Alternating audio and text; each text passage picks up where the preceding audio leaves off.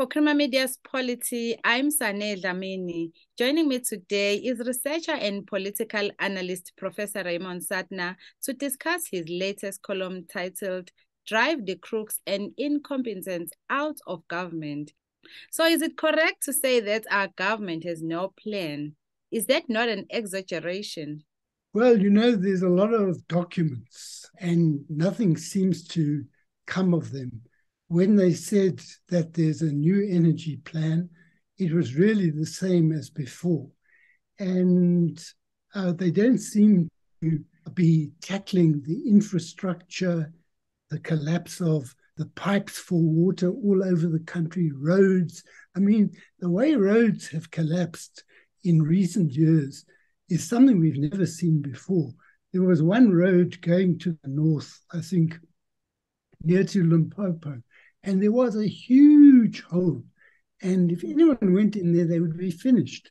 And I just have a sense that they may come up with a piece of paper, but it's not a plan. And the evidence for that statement is in the fact that key elements of the crisis of healthcare, of power, of water, of a whole lot of other things, education, remain as before. Every year we have a crisis at the beginning of the university year.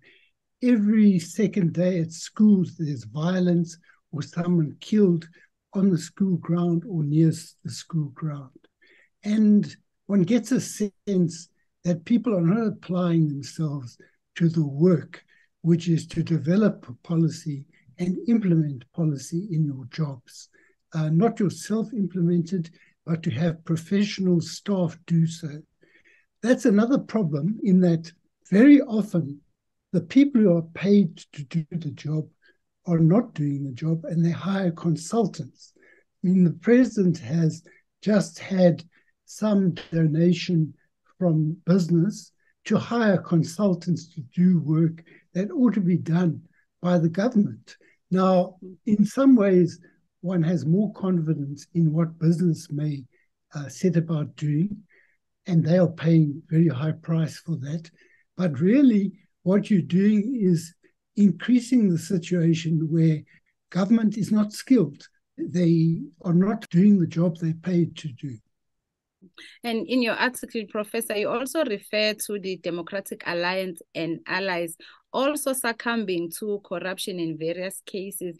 And there seems to be a lot of instability now in municipal government.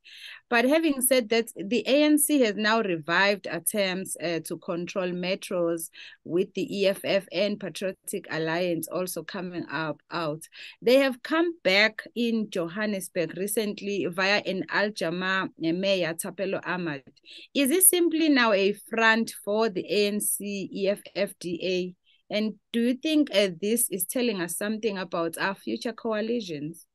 Well, it does seem that they're not coming up front and saying that we are coming back into power, because the bulk of the votes for the mayor of Johannesburg, all but I think one, I think they only have one member or two members, this Al-Jama, and they didn't put their own person forward. They put this man forward, and he seems to be doing what they want to do.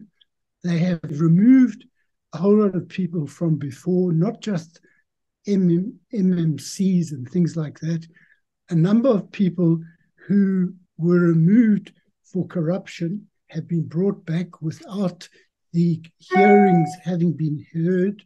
And it seems to me that it bodes very badly for the possibility of clean government in the areas that EFF and ANC, with PA now controlling.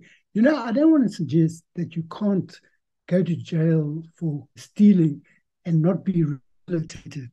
But it does seem to me that the PA is, whether they've been in jail or not been in jail, they are like the ANC and EFF. They've got a little tendency towards irregularity and criminality. So that I think instead of coming up front and saying, we are ruling, they put this guy there as a front, and he is doing what they want, because you can look the MMC for Finance, who yesterday said they're going to lose money if people usurp the functions of ESCOM. That guy is Morero, I think his surname is. He was the mayor for a short while from the ANC. So he's got a key position. Finance is the key, is probably the most important position besides being mayor. But in this case, the mayor is probably not important.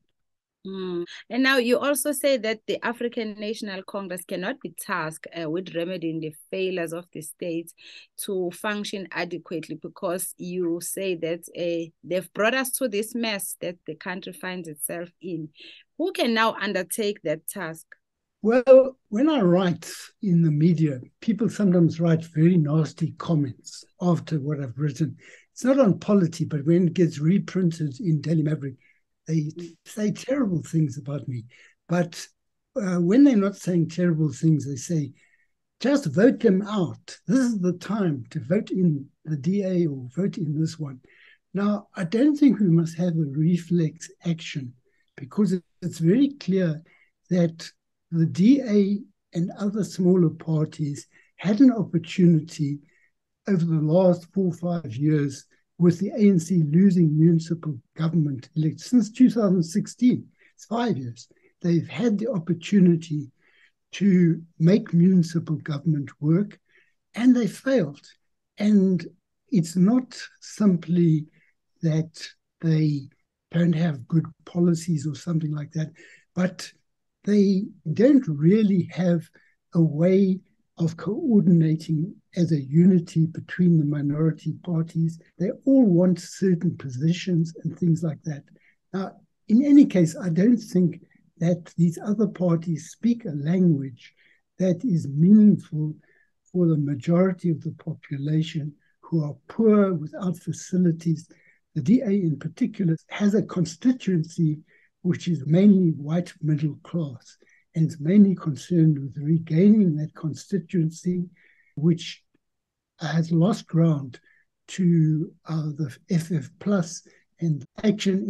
And my belief is we need to bring in players from outside, not necessarily as political parties, but as a force to show their power.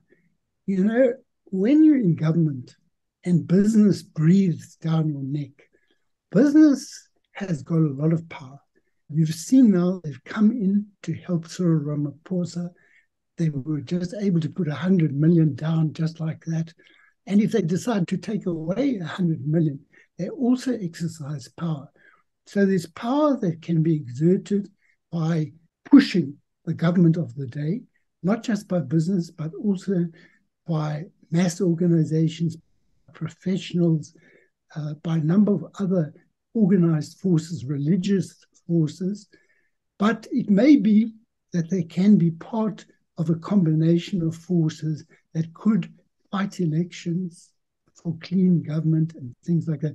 I'm a little bit wary of using that phrase, clean government, because in Africa at the time of coups d'etat, there still are coups d'etat, but when there were lots of coups in 1960s, they would always say they've come in to have clean government. Then they'd steal, but with the benefit of guns as well.